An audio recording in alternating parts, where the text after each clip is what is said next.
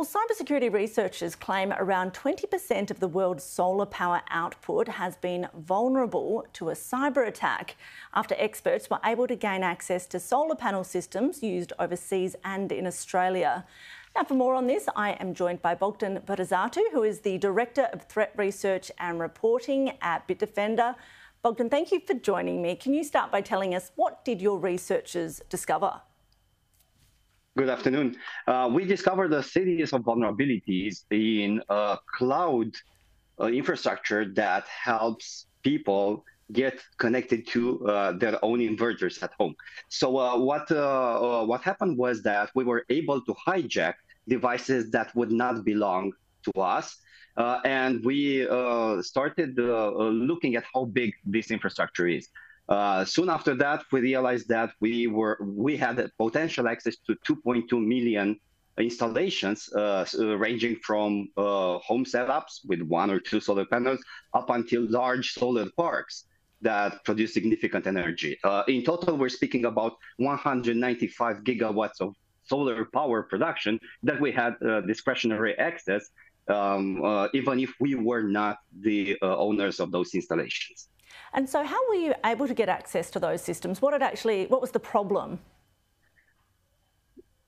We are cybersecurity researchers and we focus on the Internet of Things security. We normally analyze devices like smart speakers, smart TVs, IPTV cameras, and anything else that starts with smart. This time we looked into an inverter device that one of our colleagues had at home. And we started poking with it just out of the force of habit. We realized that the way the inverter connects to the internet is vulnerable. So the cloud would not verify if we are the legitimate owner or not. There was a shortcut that would allow us to log in as pretty much any user on this 2.2 million client platform and take control of these devices. So these devices are made out of 3 important pillars, building blocks.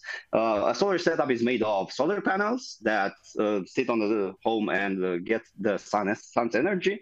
The inverter, that's the brain of the setup. It understands how to convert the energy and what to do with it. The battery pack, which is an optional asset, but most of the inverters can pump the solar energy into the battery, and a device that's called a controller, a dongle that joins everything with the internet. And this is the culprit.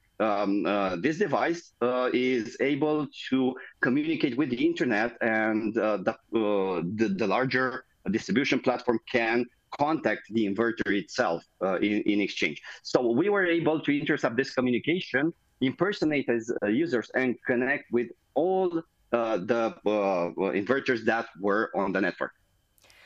If these systems had been accessed by cyber criminals, and I should make the point that we are not suggesting they were, what sorts of harm could potentially be caused? Normally, when you're hacking into an IoT device, you get into a person's home and that's it. You're exposing their privacy. You would be able to maybe listen into conversations or watch them on an IPTV camera. This time, though, the situation is a little bit more dire because these devices are connected not only to the internet, but also to the national grid. And this is a very serious situation because these inverters pump energy into the national grid. So a cyber criminal with access to an inverter would be able to tweak these these inverter settings, override the grid, and start desynchronizing it. Normally, when inverters pump energy into the grid, they do so on a heartbeat. There's this sine wave that goes up and down that we usually associate with electrical energy. All devices that produce electricity on the network are synchronized to this sine wave. This is the heartbeat of the network. If we're pumping energy at a faster or a slower pace than that sine wave, we desynchronize the network. When this happens, the network becomes stressed and understands that it's in danger, so it has to disconnect parts of the network to be able to stay up and running. So one of the most important things that cyber criminals could do was to desynchronize the input of electricity to cause this unexpected disconnects, which will lead to blackouts. In addition to that, and on a smaller scale, cyber criminals could be able to tamper with the inverter settings for it to, rather than pump current into the network, to absorb power from the network and charge batteries or not do anything at all. In this case, the cyber criminals will be able to take out more energy into the grid that it's being produced, thus putting stress on the energy and increasing the legitimate owners' electricity bill. It's pretty scary stuff. Thank you so much for sharing your research with us. And I will make that point again, that there's no suggestion that these solar panel systems were accessed by cyber criminals or that any solar panels in Australia were affected.